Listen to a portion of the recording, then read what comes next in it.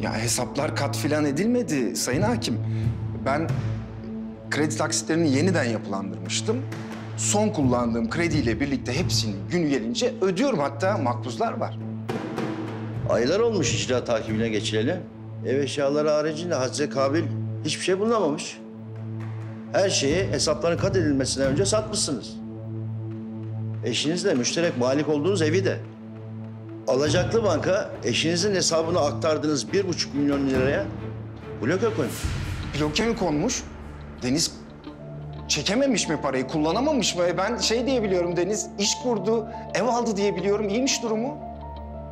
Nasıl olur tüm bunlardan haberiniz olmaz? Eşinize aktardığınız parayla ve dava konusu olan evin satışıyla ilgili tasarrufun iptali davası yanında eşiniz ve sizin hakkınızda iş bu ceza davası açılmış.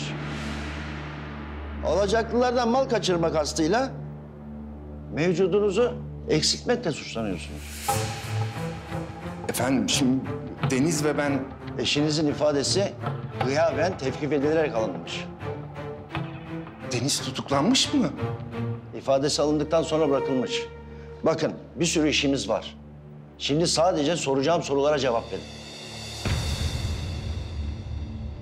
Öncelikle çektiğiniz kredinin tutarına bakıldığında kredili müşteriye gönderilen ve son hesap eksası ile müşterinin borcu ödemesi iptal eden